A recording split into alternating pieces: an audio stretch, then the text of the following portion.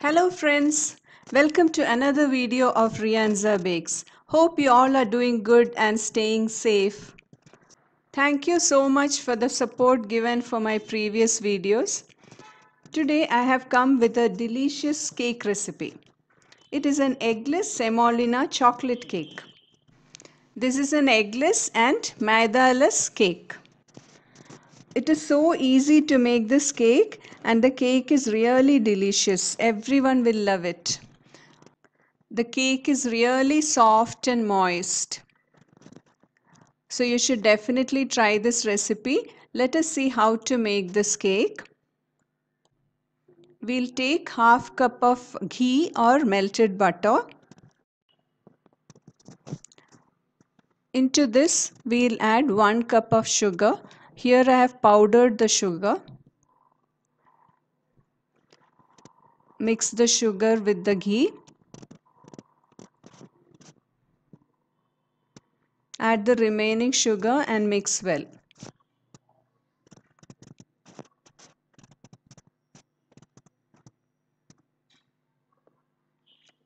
Into this we'll add half cup of curd. The curd should not be very sour. Mix well and add a teaspoon of vanilla essence for flavor. Pineapple essence or any other flavor of your choice can also be used. A pinch of salt can also be added. Into this we'll add 1.5 cup of fine semolina. If you're not getting fine semolina, you can use the regular semolina and just grind it. Into this we'll add 4 tablespoons of cocoa powder and mix well. It is better if you sieve the cocoa powder so that there is no lumps in it. Here I have taken 1 glass of milk. We'll alternately add milk and flour.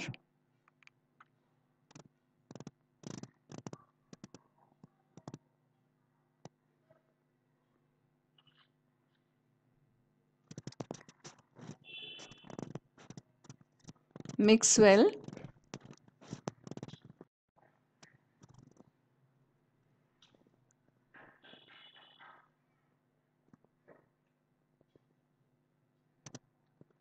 Add some more milk and mix well. Into this we'll add half cup of whole wheat flour or atta and mix it.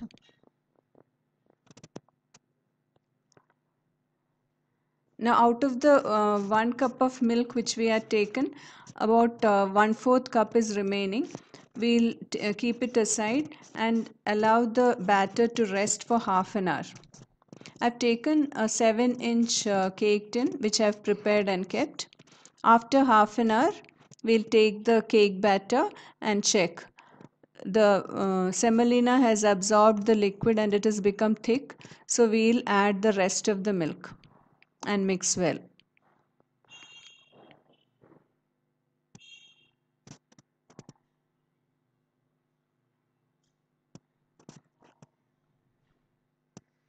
So totally we have added 1 cup of milk so that we get a dropping consistency. Now add 3/4 teaspoon of baking powder and a 1/4 teaspoon to 1/2 teaspoon of baking soda. Mix well. This should be added only at the final stage just before keeping the batter in the oven for baking. We'll transfer the batter into the prepared 7-inch cake tin. Tap the cake tin so that any air bubbles trapped inside is released. Today we are baking the cake on stove top. For that I have kept a thick bottom vessel for preheating for 10 minutes. I have also added some salt in the base so that it heats up evenly. So we'll bake the cake in this setup today.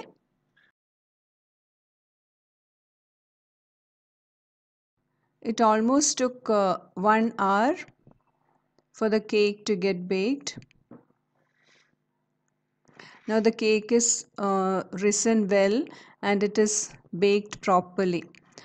We'll insert a knife and check. The cake is properly baked, so we'll take it out. We'll remove the cake from the cake tin after it is slightly cooled down. Remove the parchment paper. The cake looks so beautiful. I'm just going to pour some ganache on top of it. This is purely optional, just to decorate it slightly.